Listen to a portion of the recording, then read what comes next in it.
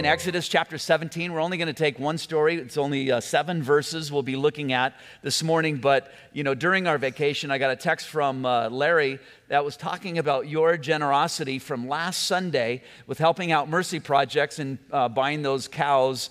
And so from Calvary, Murrieta, I was going to say, from Calvary, Murrieta. You guys did an awesome job with providing for all those and all of the amount of families that are being sponsored now. What I was thinking of, first thing that came to my mind is, oh my gosh, in one Sunday, you guys fulfilled all 5 of our vision statements. Now, we haven't shared our mission, motto, vision, and values in a while. We're going to be doing that in a little bit, or soon.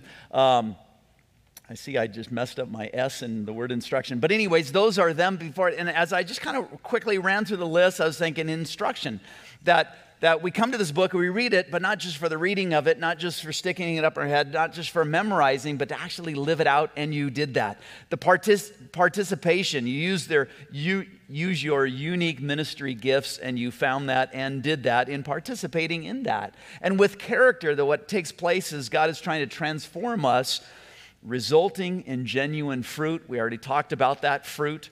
Stewardship, generous hearts in putting your time, talents, and especially your treasures in building His kingdom. And then in relationships, encountering God as we center our affections on Christ, sharing His grace and mercy of all people.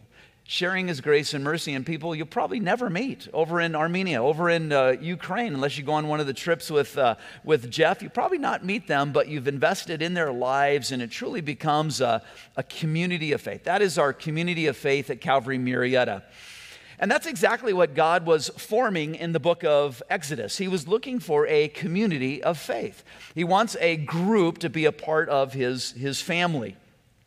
In Exodus, especially in chapter 13 and 19, is about a relationship between God and His newly redeemed people. And so what we notice is there's really not much of a stark contrast between the Israelites that we're studying about from 3,500 years ago and us today. We might have thought there was, but there's really not. And we understand that there's this one people group that God is calling out to be His sons and His daughters, to be part of His family. Not 2, just 1. We've, in the New Testament, been grafted into that first family, if you will, of the Jews. And so we started as that for them to be a kind of a spotlight, put the spotlight upon them as of His people. And in the New Testament, we see that, in fact, we become grafted into that group. So it's one people.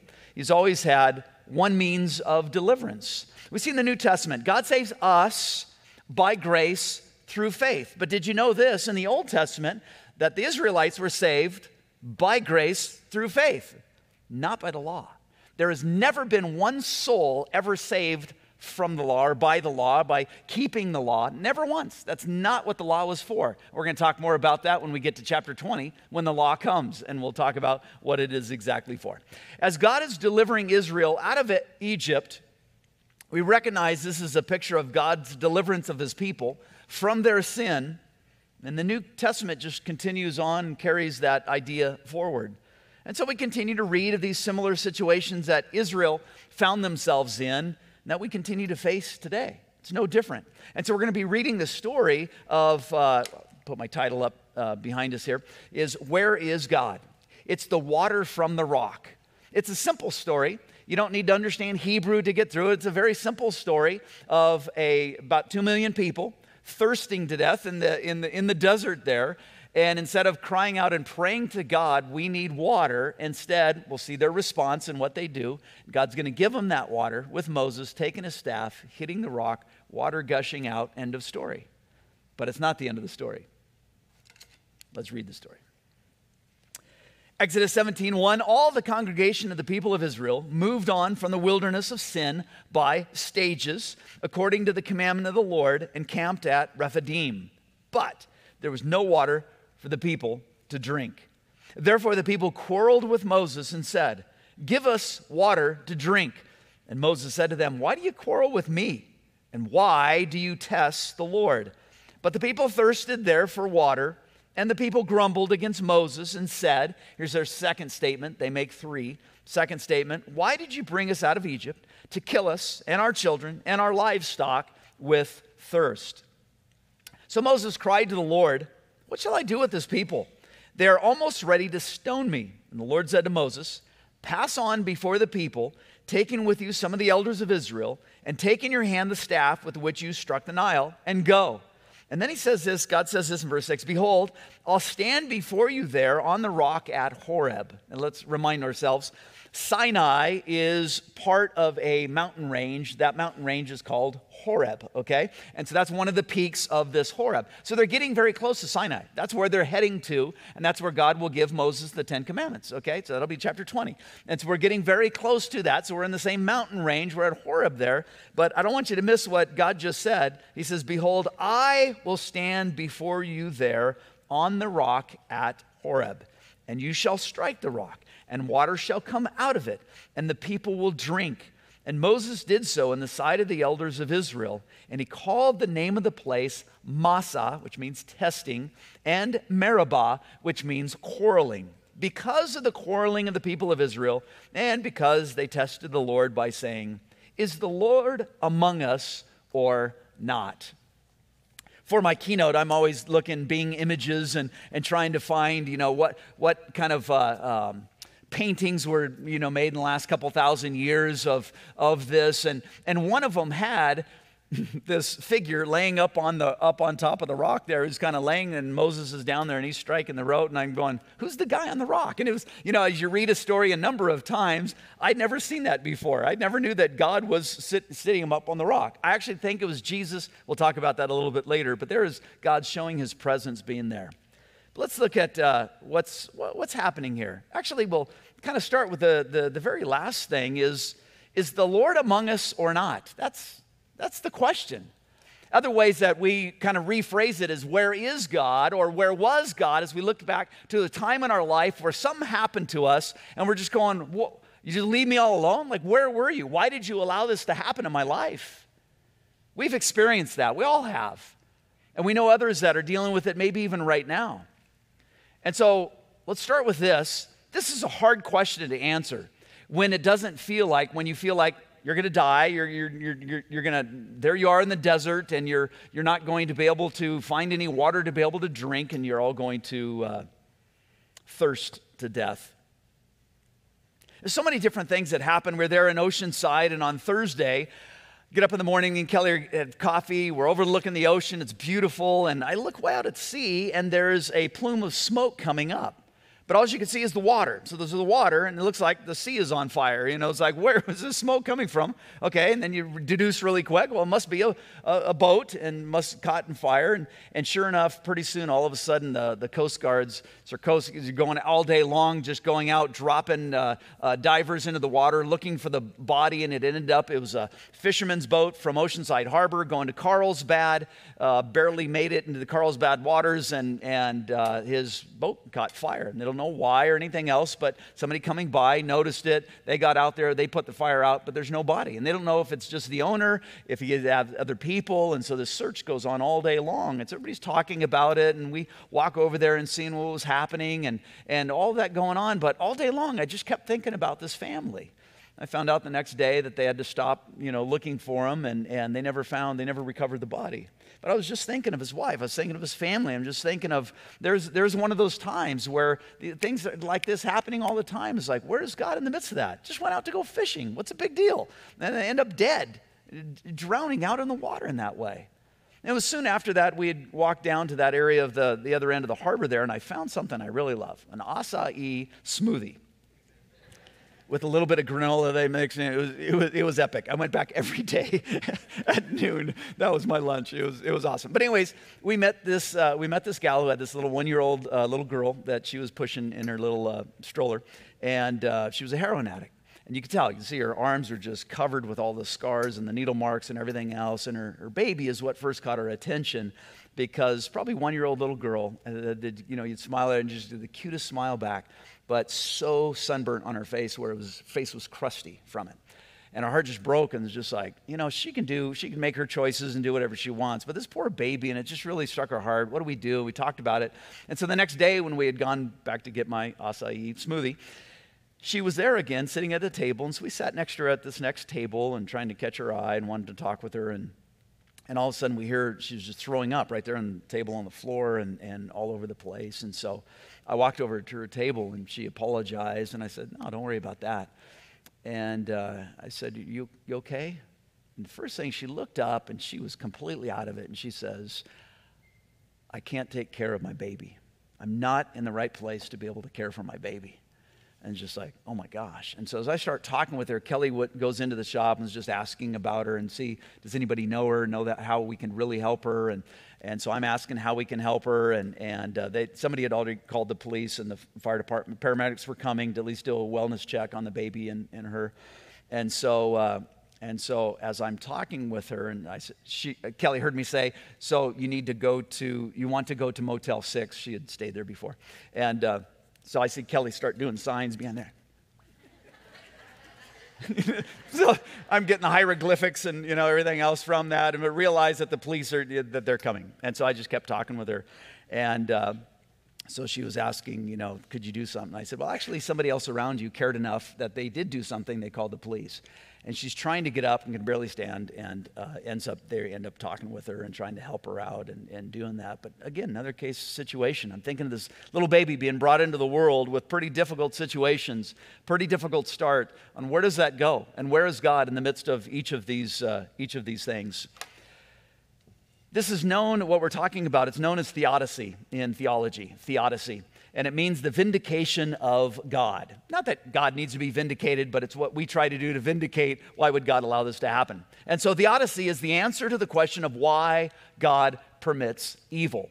Or as the great philosopher Lex Luthor said in Batman versus Superman, Dawn of Justice, if God is all-powerful, he cannot be all good. And if he's all good, then he cannot be all-powerful. And so it's this whole argument of the problem of evil, or at least philosophical ways of trying to figure out how does evil, if God didn't create evil, how did it just start? How does it exist? Why does it exist? And so that's kind of what's talked about. But oftentimes we don't know how to answer it and where to begin with that problem. Again, somebody comes to you and said, my child just died. Where is your God now? That's just absolutely just a tough one. They just lost their home or lost their livelihood or lost their spouse, and they say, Christian, where is your God in the midst of this?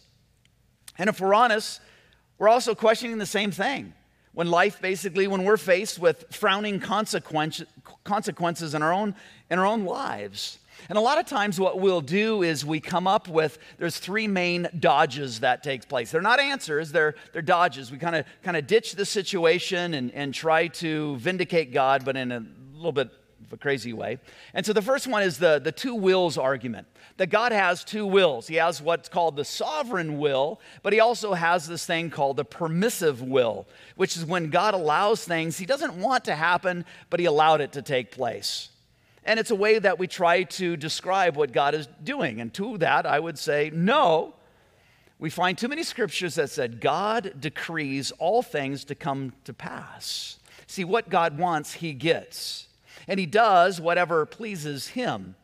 And realize that he's not running for God, he is God. And so that lands in the category of his sovereignty. Now, as I say that, and you might be in a hurting situation, I'm not trying to say it in a callous way, so stick with me as we continue to kind of walk through each of these, that there's something better. The second one is the powerful enemy argument. It says when good things happen, that's God. But when bad things happen in my life, that's the devil. Nope. The devil is on a short leash. And in Job chapter 1, we realize that Satan has to get permission from God before he can act and do anything. And what's fascinating to me about the whole book of Job, if you just read chapter 1, a lot of the middle chapters are just bad advice from friends. Chapter 42, pretty great as everything wraps up with some cool results and all of that for his life. But he's never told why. It never answers the question of why in the first chapter did he lose his children? Did he lose his property? He was like one of what we would picture an oil sheik today. He was a very wealthy man back in that time period. And so with that, he never gets that answered. His friends are trying to figure it out. He's trying to figure out. There's no answer by the end of it. And we realize, and if you've lived long enough, you realize sometimes God just doesn't answer you. and he might not. What are you going to do about it? That's what I ask. Where do you land then if there isn't an answer for everything?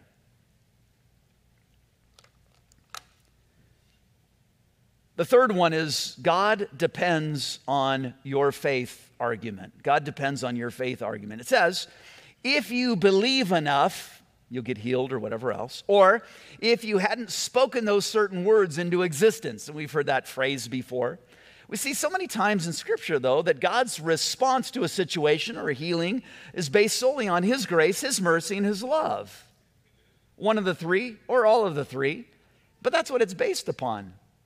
You get four guys that have the idea, they got a friend who's a paralytic, they hear this healer's in town, they go up on the roof, they get the dust away, the dirt away they got that moved, they take the big chunk of limestone, they pull it off, dirt's coming in on the people inside there, and they drop that dude right down in front of them, and in the whole story there, and Jesus touches and heals him. But it had nothing to do with that man's faith, before, during, or after. Nothing in the story even hints to this guy whether he had faith, didn't have faith, didn't say nothing about his faith. That isn't the issue. That's not what it's always dependent upon. We look at the Israelites in our story here, and we're thinking, wait, they're telling God He's unrighteous in His dealings towards them. They're demanding, give us water to drink. Instead of stopping and praying, hey God, oh that's right, this just happened a couple chapters back, just a couple towns back. We were thirsty. We finally got to the water. It was bitter. We couldn't drink from it. We complained and murmured to Moses and to God. And He shows up by telling Moses, throw this log into the water and it becomes sweet and they all get to drink from it. So maybe God would do that again. So maybe if we just call out to Him and say, hey, could you give us water? They don't even think about that. No, it's give us water to drink. It's demanding of that. This is the height of arrogance, as if something is owed to them. It's a lack of humility, it's prayerlessness, it's a number of things. And, well, you and I, we do the same thing. We don't come out and say, God, do this. We're much more reserved than that. We know how to, we know that's too direct to just tell God, do something, right? But we're equally mad when He doesn't meet our expectations. Equally mad. Do we think that God owes us? Does God owe you anything? Again, we might say, how dare these Israelites? But I think if we listen carefully to their whispers of 3,500 years ago, you would hear them whisper, it takes one to know one. See, when something happens that we know is beyond our control, now let me pause. I said it that way specifically because all things are out of our control, but there's certain things that happen that we know we're not in control. Now we got to pray, and that's a lot of times when we'll resort to then praying to God and realize, okay, I can't do anything. My shoulders are pinned against the wall, whatever. I don't see any other way out. Maybe I should pray. But the accusation assumes that God should run the universe with me at the center of it. This is the key to the where was God response. And that's the issue. Where is God? Where was God? Is He even around? Is He even here? And I like that verse 6 says, by the way, God's standing right on top of the rock. They can't see Him, but that's where He is. That's where His presence is. In the New Testament, we look back to the Old Testament. I wish I lived back in Old Testament time. They got to see God move in this cloud by day, this fire by night. They got to see these things in that way. And here's God standing in front of them. They don't see Him. So they had to deal with the same things that we had to here. There's two tracks you can go down. There's the God-centered view when this takes place, the thumbs up, thumbs down view. If my assumption is that God is good and I exist for His glory, then I should say to God, you do with me whatever you will in order to bring glory to yourself. Then when the bad report comes and my assumption is this is happening because of His infinite wisdom knows that this circumstance in my life is what will maximize His glory. So my prayer is, will you give me grace to endure this circumstance so that I might maximize your glory through my life? I've been faced with that I've used this illustration many times, but it was probably the hardest for me when my mom died. She was 47. I was 21, 3 months before Kelly and I got married. So there was a lot happening in life, an important kind of, places where you put your flag down in life of getting married and, those things. You're starting your own family and wanting mom to be there for that, and she dies of breast cancer. And in the midst of crying out to God and everything else, where our conversation ended was, I don't get, it started with, I don't get this. This makes no sense. And just mad at God. Just, what are you thinking? How is this going to help? 2 younger sisters still at home. It's just like, how in any way is this a good thing? And at the end of it, and I remember it was at a memorial service. It was difficult, but it was right afterwards. I just really felt him asking me the question, will you still trust me even in this? It's like, of course I will, God. I don't want to be a fair weather friend. No, of course I still love you. Of course I still trust you, even though I don't get it. Even if you never get it this side of heaven. Yeah.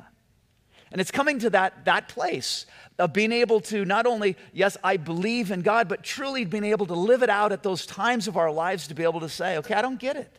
And I'm upset and I don't like it. And it doesn't make any sense to me, but you are God and I am not. You are sovereign, I am not. I trust in you. Can't wait to hear what the result is one day. The me-centered view, a little bit different. God, you exist to bring me glory and me comfort and me happiness. And you're not doing your job well right now. Sound familiar? Again, we wouldn't say it that clear, but that's the sin at the heart of it. That's the sin at the heart of it. With us only see when everything is done rightly by God, when our wants and our desires and our comforts are the end result, that's when we're blessed by God and we're ready to tell all of our friends, this is the end result. It's what we make Christian movies out of, right? Of when everything, and we live happily ever after stories. That's what we thrive on. This whole situation is when we have too low of a view on God and too high of a view on us, on ourselves, then we end up doing the exact same thing. Remember, God was putting them to the test, not vice versa. We have the last couple of chapters. He's already named it, I think 3 times as the 4th time. Of with us, I am testing you. With the manna, he said that. With the bitter water, he said that. This time he said that, and I think there's one more. But each and every time, it's a 40-year test, actually. It's a 40, I will be testing you. He lets them know, this is what I'm doing. I'm going to be testing you. Will you trust in me if this happens? Will you trust in me if that happens? Where you're thirsty, where you're hungry, where you're whatever. And he's laying these out. It's going to take 40 years to be able to do that. Not because he's mean, no. Exactly the opposite. He wants us to be conformed in the image of his Son, and he'll continue working in that fashion. But God was putting them to the test. And yet what's happening in our chapter here is them putting God to the test, them putting God on the stand, them asking God, telling God to prove himself. It's what we do. God, why do you allow war? God, why do you allow evil? Why did you allow this or that to take place in my life? We're doing the same thing. We're putting God on the stand just because we don't understand it and won't accept that his mind is a little bit better than our minds and what he does and that he's purposeful and all of that. And we accuse him of that, placing him on the stand, and we want an answer from him. We do the same thing. Instead of this being the Supreme Court, his court, it turns into the people's court, which turns into a kangaroo court. Think about it. When we put God to the test, it's just as satanic as when the devil did it to Jesus in the wilderness and tried to get Jesus to prove himself. If you are the Son of God, then throw yourself down from here. Jesus refused to submit to the devil's trial. But not because he couldn't pass it. Obviously, he could have done that. Watch this. And just did it, right? And so we know that he could have, but because the trial itself was wrong. And Moses is going to write later on in his last book in the Deuteronomy, he reminds him of this event. You must not. This is pretty clear. You don't need to know the Hebrew original language as anything else. You must not test the Lord your God as you did when you complained at Massa. That's this place right here. It's just a clear warning. You must not test the Lord that way, except that you and I probably do it on a daily basis when we're not trusting in Him. And then as I say all of that, this is God's test, not their test. And I make all of that argument. And then God, to our amazement, turns around and went ahead and gave them the hearing that they wanted. Okay, then I'll show myself strong on your behalf. He submitted himself to judgment, not their judgment, but his own. It's interesting. God will do that for them up until chapter 20.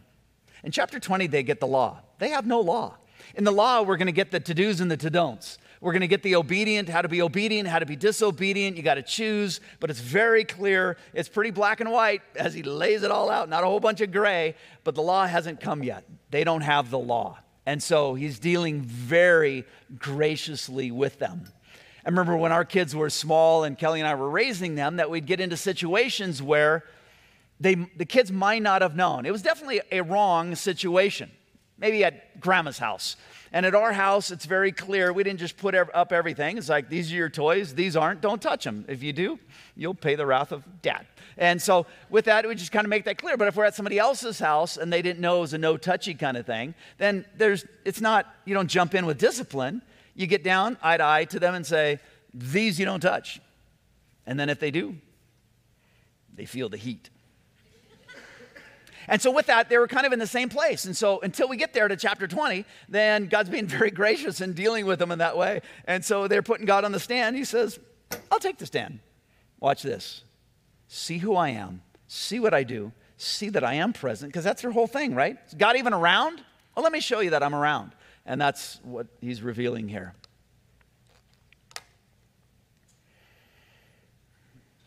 What did the water from the rock prove?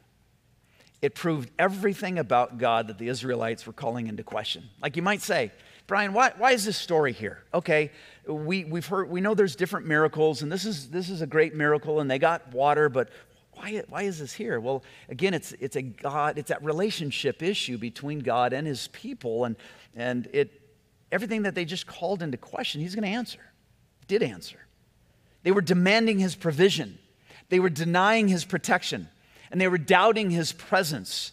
But the water flowing from the rock proved all these things. It proved God has the power to provide. The psalmist would talk about this story as the New Testament talks about it also. It was an event. It was an important event. And so the psalmist in Psalm 78 says in verse 15 and 16, He split open the rocks in the wilderness to give them water. And from a gushing spring, not just a spring, I like that, a gushing spring. So there wasn't this little trickle. It wasn't a hit with the stick and the rock breaks open and there was kind of a cistern or a pocket of water for them. No, the way it's described here, in the middle of the wilderness, give them water, gushing spring. He made streams pour from the rock, making waters flow down like a babbling brook? No, like a river. There was so much water for 2 million people to be able to drink from. And so with that, it was an event that the psalmist remembers and looks back to remember that Jehovah Jireh, God provides. Secondly, God was also their protector. Instead of judging His people for their sins, especially for their unbelief here, He submitted Himself to judgment so that they could live. And thirdly, the rock was the proof of God's presence.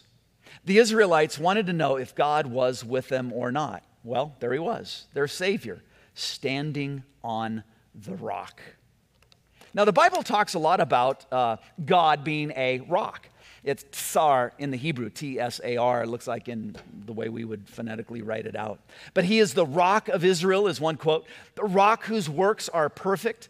The rock was a fortress and a refuge. The rock of our salvation, firm foundation. Each of these are what they're talking about there. And so the rock that Moses struck with his rod was a symbol of God and His salvation. How so? Continue to listen as we move forward. These last two things. Number one, the rock is Christ because, like the rock, it showed how God would submit to the blow of His own justice so that out of Him would flow life for His people. Christ was struck with divine judgment and punishment. Now you could say, Brian, are you making that up? Like, I hear there's different typologies in the Bible, and pastors are very liberal oftentimes of coming up with different types. This is a type of this is a type of that. Here's where I land when it comes to typologies. If it says it's a type, then it's a type. If I make it up about a type, I'm going to tell you I'm making it up. This could look this way, it could be that. And if somebody says that, I said, yeah, it could. We don't know, but we could. But this is one where Paul in 1 Corinthians 10 so clearly, this is the most clear, using this story and of God bringing water from a rock in the wilderness, quotes this story and he says, and that rock was Christ. So it's not a guess. There's no guessing of that. It's all of a sudden what 1 Corinthians 10 makes us do is like, wait, the rock in the wilderness was Christ. You go back and read the story. No, wait a minute. If this was symbolic of Christ getting hit, water coming out, what does that all mean? It makes you relook at that. And so that's why I think, what a great story, what an important story it is because of the commentary or the typology that Paul brings us in on, that there was much deeper than what meets the eye. Oh, so that's why in the book of Numbers, when this all happens again and they lose their faith again in God and they're not trusting in him and they're thirsty again and still part of the wilderness, in the book of Numbers, they complain against Moses. Moses calls out to God and God says what? Speak to the rock. What does he do? He takes a stick and goes and smacks the rock. And if I can say this, God got ticked because he did. And you wonder, and reading it, it's just like, why is he so upset? Like he had a bad day, it's just, you got 2 million people whining, complaining to you. Of course you got to hit something, and so rock was, why not? You did it that way last time, and you come up with all these reasons of why maybe it was okay for Moses. No, because God had this whole analogy going that he's not going to explain till a little bit later on, New Testament, Paul, give it to him that the rock was Christ. And so now bringing back in Christ would be smacked once. See, the last chapter we had the manna, and that represented Jesus coming down from heaven, the type that Jesus himself gives in John chapter 6. And now in this chapter here, all of a sudden we have not Christ's manna that came, but Christ was stricken there on the cross. That's where he took this for us. And so you can see why the Father was so mad at Moses of no. You're ruining the whole analogy here. He only needs to go to the cross once. He only needs to be struck once in that way for life to be able to come flowing out of him. Spiritual life becoming that living water that isn't just for drink to quench a physical thirst, but to quench a spiritual thirst. And it's just like, and so Moses didn't get to go into the promised land, as you maybe remember. Lastly, the rock is also Christ because it flowed with the water of life, as I just mentioned. One commentator, I just thought it was interesting. This is one where, I don't know, but I thought it was really good. As he was hanging on the cross and his side was pierced, make sure that he was dead, and what comes out? Blood and water. And as they said that the blood shed for our sins and the water, not simply to prove that Jesus died on the cross, though that's what the Roman soldier had in mind, but to show that by his death he gives life. I just thought that was good. As that he came to bring that living water, and that's what we have. His blood to cleanse our sins, the living water to give us life, and I think maybe a beautiful ending to that. This time I'm going to explain something. I'm going to invite up our worship team, and so it's not the end of the service because we're going to do one more thing. And so for our cameras, I'm going to let them know that we're not, do we still film third service? Where? Okay, so for you guys listening in, we have to cut off the live feed because at the very end, we have one of our field workers and his families going back out to the mission field, and we need to talk about that privately. So right after the song, it's going to go black for you, and if you guys can we'll sit back down and hear from them and be able to pray them off as they go. So allow me to pray. Father, we think of, there's been so many times, too many times to count where we lost our trust in you. We just got focused in on ourselves, didn't understand what you were doing. Forgive us, God. Forgive us for those times where we didn't stop and even think about praying. Forgive us for those times where we just blew it. We thank you for your grace. We thank you for your forgiveness. But God, we do trust in you. And even though we don't see you, even though you're not tangible to us here, God, you have worked in so many beautiful ways in our lives, and we've seen it. We've seen your faithfulness, and we trust in that. We trust in you in these situations in our life. In Jesus' name we pray. Amen.